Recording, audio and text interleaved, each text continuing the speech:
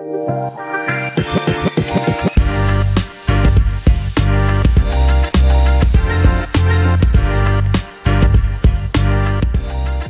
freeze frame transition like this looks incredibly cool.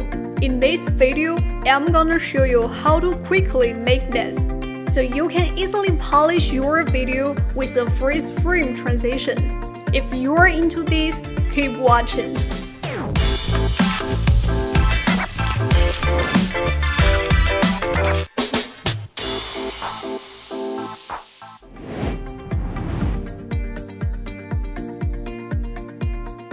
The major step for making a freeze frame is removing the picture background.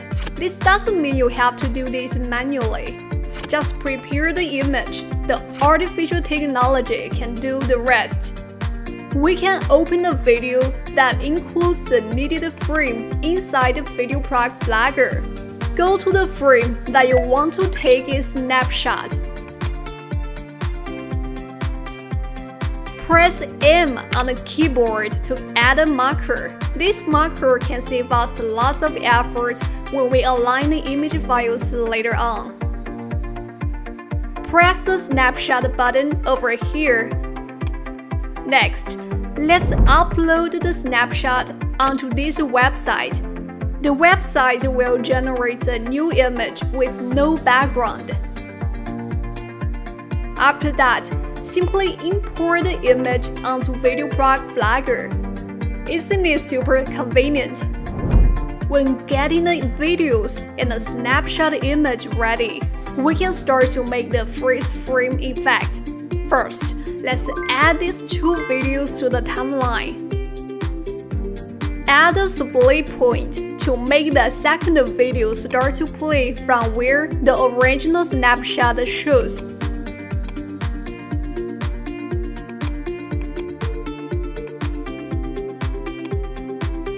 Next, we add a snapshot without the background to the overlay track.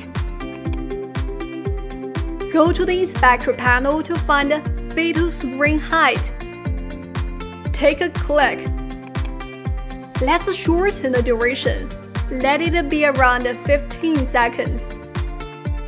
Tweak the details. Let the image and the first video end at the same time. Take a look.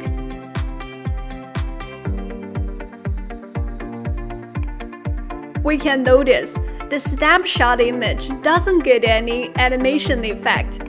It appears abruptly. Thus, let's add an animation effect for that. We can do this in two easy ways.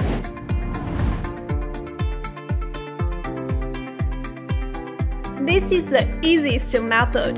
Select the image and go to the inspector panel to find a Fade and Move. Select one from the given moving options. Here, I choose the first one for demonstration. Take a simple click. That's it. We can move this slider to change the duration. Drag it to here will be good. Let's take a look.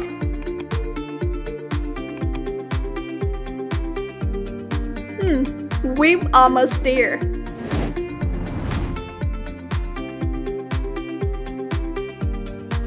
This is a more flexible method. Like what we did before, select the image. Click on here to enter the motion editor. Here, I want the image to feel like it enters the video from down to up. We can go to the start position and add a keyframe. Then restore the selection box to the original size. Move this selection box upward until it covers the outside of the box. Next, let's get to the middle part. Add the second keyframe. Restore the position of the selection box. That can make an upward moving effect.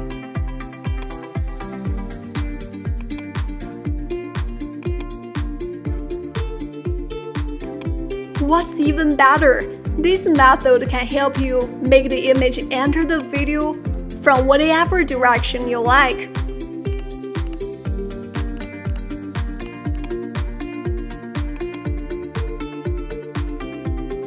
You can even rotate the image, zoom in or out. Just unleash your creativity to make the wanted sliding effect. Last, let's add a background music that sounds dynamic. Add some particles effect. Isn't it super easy to do?